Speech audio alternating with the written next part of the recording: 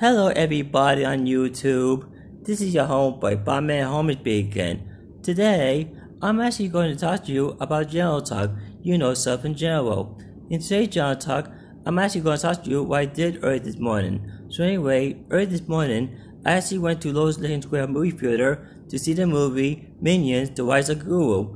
It happened to be part of the Despicable Me, a movie franchise. And yes, I have seen like so many Despicable Me in the past, and there were good movies.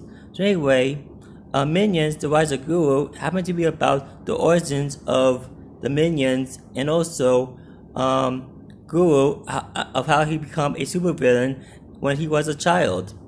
So anyway, the movie was cute. It was funny. Had a lot of action in it, and this is what I really like about that movie.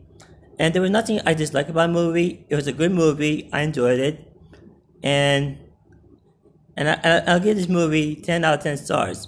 So anyway, that's all I say for general talk. So anyway, this is your homeboy Batman Home and out. Peace.